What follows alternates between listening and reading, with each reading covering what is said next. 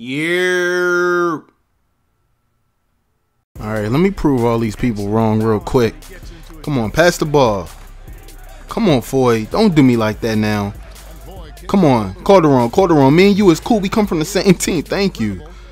Alright, let's set this up. Time to grab this 10th assist, man. Please let this work. Come on, man. We got 4 seconds left. Come on, cut. Oh, Roger Bell from the... See, that's what I'm talking about. Proving the naysayers wrong. I just got a triple-double with a center. I'm not even 99 overall. Let's go.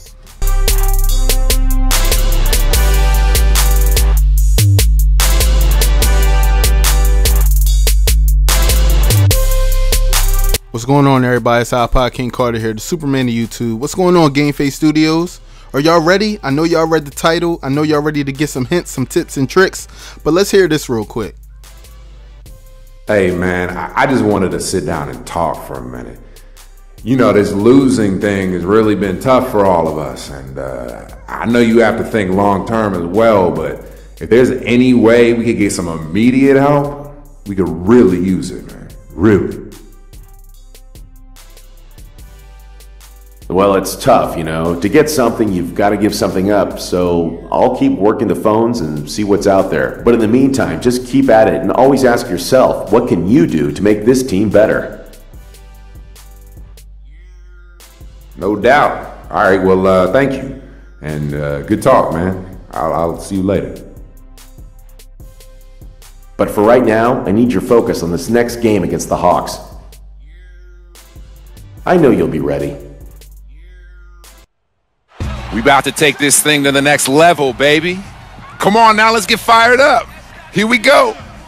All right, everybody, this is what I need you to do. I need you to pause this video after I say these short few words. Go get yourself a pen or a pad. Go get your iPhone and open up the notes. Or go grab an iPad, open up a document, and get the typing.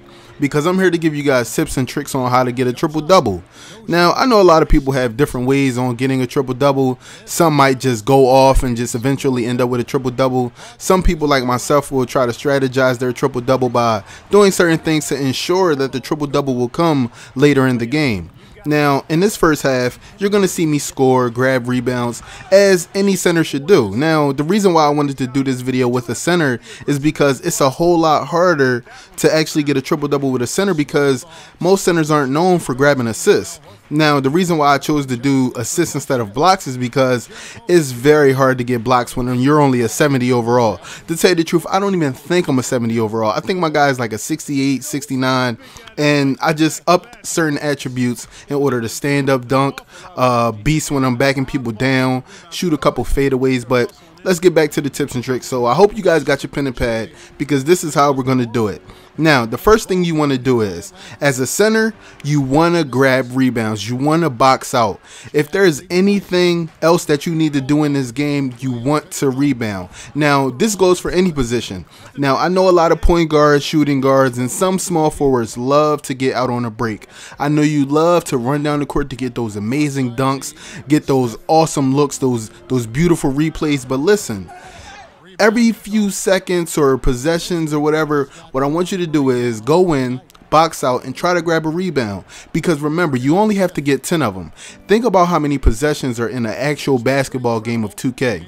It won't take you long to get rebounds. Rebounds aren't the problem. It's coming with scoring and getting assists. Now, as a center, you would think scoring is very easy because as soon as you get the ball, you're very dominant in the paint. But that's not the case. What you want to do is, when you're a center, you want to go in, try to get a couple pick and roll plays. You want to try to get a couple plays where you're in the paint for the post, and you want to make light of everything you do. Now, I know you guys are looking at the gameplay and you're seeing me go to the paint off of pick and rolls. Now, on this play, you see me going in the post. Check out the nice little move right there and a nice little shimmy shot with the turnaround fade. That's what you got to do to score. With a center, it's a whole lot harder than, say, a small forward down to a point guard, because at any given time with a small forward, shooting guard, or point guard, you can definitely pull up for the three-pointer and knock it down maybe 80% of the time in 2K, maybe even 100. A lot of people knock down a lot of shots. I'm not saying that nobody is Taylor out here, but you know what I'm saying, they knock down their shots. Now, before I get into assists in the second half, what I do want to say is, for all the point guards, small forwards, shooting guards, power forwards, and centers that play 2K, the first thing you want to work on is scoring and rebounding in the first half. I'm not lying to you. You want to score and you want to rebound, and this is why. When you score, guess what happens in the second half? The computer adjusts and starts to double team you, and that's when doors open up. But let's get into halftime. I'm gonna explain more later. Now, presented by Sprint. Good to have you here. This is 2K Sports, and the NBA season is starting to take shape. Utah with the lead against Atlanta. They're looking for a way to break out of this losing streak. It's now reached 7 games. And Mr. Incredible having no problems scoring against the Hawks. He's already racked up 22 points, and with plenty of the game left, he's already secured a double-double. And hanging tough, the Atlanta Hawks. Hard to find a lot to like about their performance so far. They'll need to pay much better attention in the second half to the details. The details. Not a great game for Louis Williams so far. It hasn't been pretty. He's only got 1 make from the field. And that'll do it for us here in the studio. Thanks for watching. Enjoy the rest of the game.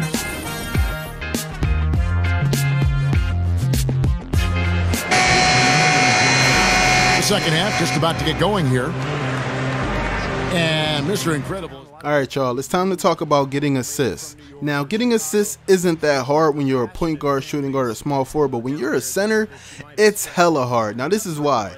At the center position, you really don't have that many options. You can't go inside the paint, call for the ball, do a turnaround jumper, and draw in the defense if you're not a 99 overall. But when you're a center and you're at the top of the key, this is when your options open up. Because just like a point guard, they have the power forward or the center to call pick and roll with. With a center, you have the power forward and the small forward to call a pick and roll with. Now, my objective this whole entire second half was to get assists. It wasn't really about scoring, because right here, when you get the assists, all you have to do is that. You don't have to score, you don't have to rebound, because guess what? You're already in double digits in those categories. The only thing on your mind that needs to happen is getting assists. Now, getting assists with the power forwards and small forwards may seem hard because your passing isn't 100%. But I'm going to explain a little bit more. I just want to show you guys this quick endorsement, and then I'm going to get back to it. Let's go. Come to where the action is. See your Jazz up close and personal. Mr. Incredible is ready to give his best, so get your tickets now. Remember, you are the home court advantage. And thanks again for joining us. Let's see what happens here in the fourth. And now our sideline reporter Doris Burke has a report on our Sprite uncontainable game. Hi, Doris. And Kevin, for that great stretch the Jazz put together, they get the Uncontainable Game Award. As the game has worn on, they have stepped up their intensity defensively, their best quarter being the third. That's the difference right now as they look to finish this game off. Okay, Doris, thanks. That's scoring run, guys. All right, I have told you guys on how to get a triple-double with a center, and I'm going to give you a little bit more insight with any other position. Now, I'm going to give you guys my little trick that I pull off and able to win on Hall of Fame difficulty. Now, when you're playing on Hall of Fame difficulty, it's very hard to get your teammates involved because it seems like you got to do all the scoring. But that's not the actual gist of it. Now, what I'm going to tell you guys is, starting out in the game, if you're a point guard, what I want you guys to do is go to the rack or shoot open jump shots for the first 4 possessions of the game. If you make all 4 of those shots in key times and make them and then come down on your 5th possession, this is what I want you to do. I want you to clear it out. I want you to go up to that opposing point guard. I want you to try to break him down defensively by dribbling in front of him. Now, if he tries to reach for the ball and all of that, try to mix up your moves so you don't get stripped. But this is what's going to happen. The small forward or the shooting guard that's on the wings that's guarding those guys for the three-pointers are going to slide over to help out that point guard that's been getting torched for the last 4 possessions. Now, this is in any game. It will happen every single time. So as soon as that person slides over, this is what you do. You either send a bounce pass over to your teammate that's wide open, or you send over a over-the-head pass to your teammate that's open. And guess what he's going to do? He's going to shoot the pill for the 3. He's going to make it 100% of the time because guess what? He's wide open. Now, This is what's going to happen when that gets beat. The person that's guarding the power forward in the center inside the post, guess what they're going to do? They're going to slide and rotate against the person that's been shooting all those threes when that person comes over to help the point guard that you're torching. Now, guess what you do? You pass it to the center or the power forward that's in the paint cutting because their man is off of them now. And that's the way you get a triple-double. That's the way you score efficiently.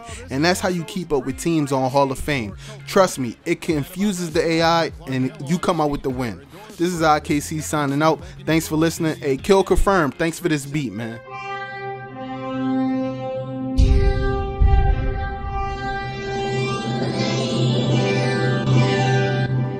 Kill Confirmed.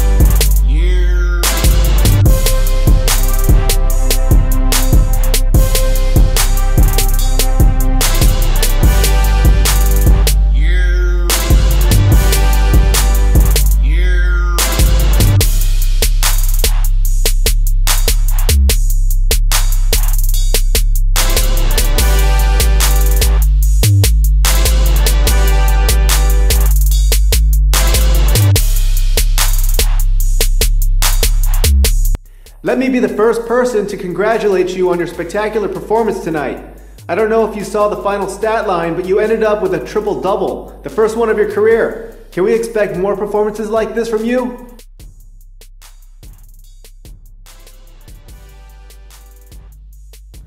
The question isn't can we expect more, it's how soon until the next game like this one. The answer is, I feel like a triple-double threat every time I step on the court. Feel me? I feel like when my teammates are on their game, I'm on my game and great things happen. Simple as that.